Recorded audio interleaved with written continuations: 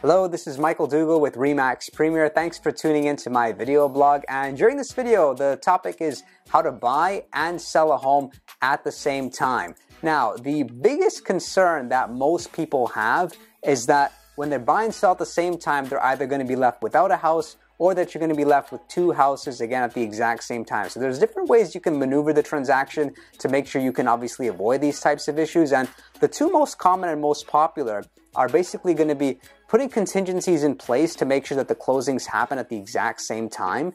And the other thing to do is what's known as a rent back. And now a rent back is essentially when you make a deal with the buyer that's buying your house and you let them know that, hey, when I sell you my house, I need you to rent the property back to me for 60 days, 90 days, 30 days, whatever you guys can both agree on. Now, the contingency is usually a preferred way of getting the property sold. It just all depends on the buyer you're working with.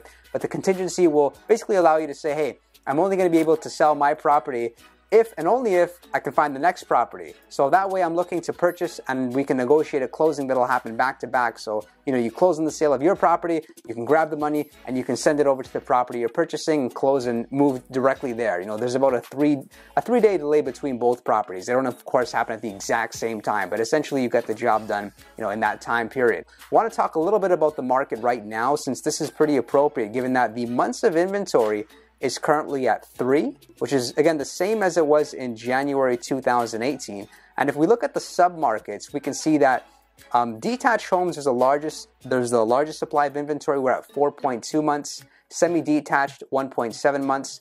Condo townhouse is 2 months. Townhomes, 2.4 months. And condo apartments, only 2.1 months.